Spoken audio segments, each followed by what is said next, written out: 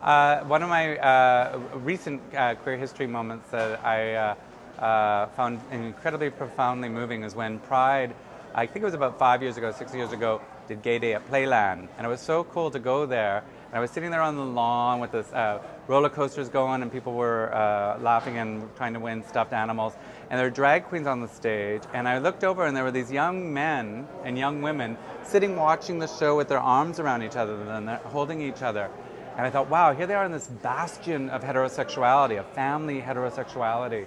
And they're so openly gay. And as I was leaving, I was thinking, wow, they're young and they're out. And they're in the community. And what a different world they're growing up in compared to mine. Like, I kept picturing these young men or these young women breaking up with their boyfriend or girlfriend and going home and telling mom, like, Steve left me. And mom saying, well, don't worry, there's other guys out there.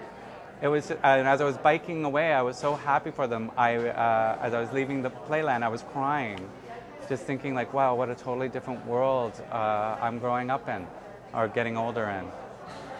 So there, that's my moment.